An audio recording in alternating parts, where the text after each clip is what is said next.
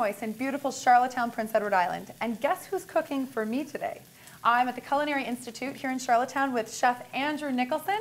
And Andrew, you're going to show me what we can do, a different thing, what we can do with PEI potatoes. What are we going to do today? Today we're going to do PEI Potato Rosti. A rosti, okay. Rosti. Now, if on Tuesday you do your baked potatoes for dinner, and you're wondering what to do on Wednesday, cook a few extra on Tuesday and let them sit overnight in the skins in the fridge. Okay. And then the next day we'll make roasted potatoes. Okay. So basically what we're going to do is we're going to take skin on cooked potato and we're going to grate it on the cheese grater. So you just use you just kind of grate it like you would cheese. Okay. So this is a time saver. So when you're making baked potatoes one night, make a bunch of extra and store them so that it's easy the next day. All you have to do is grate them. Exactly.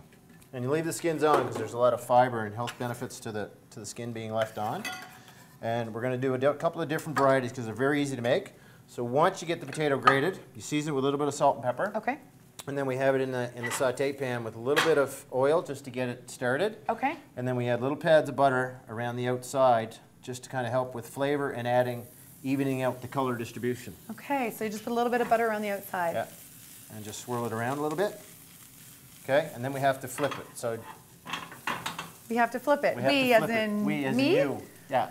We have to flip it over because we got to cook the other side. So just like a.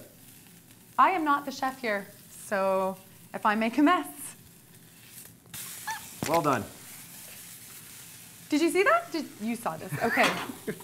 Flipped. Flipped. Okay. Nice and browning. And then if you think it's getting too dry, you turn down your heat a little bit. Then we can add a little bit more butter. Okay. But there's very versatile. This particular one, we've added bacon and apples to it for seasoning and flavor. Okay. An alternative. And then we also have one with sour cream and lobster. So these ones up here, they do not have apples in them. That's just for something different. That's just for something different. Okay. Yep. So these ones are just plain potatoes, just grated? Potatoes, grated, salt and pepper, a little bit of butter. Okay. Just like we did. We have lobster with sour cream. Excellent. We have some smoked salmon with a lemon sour cream. Okay. And then we have, instead of making it gluten-free, using it as a pizza crust, so we have a bruschetta chicken and pesto, basically a pizza. Okay, so you mentioned gluten-free. So this is for people who can't have normal dough and breads and stuff. Potatoes are gluten-free. Yes. So basically, something like even an English muffin on the bottom of a...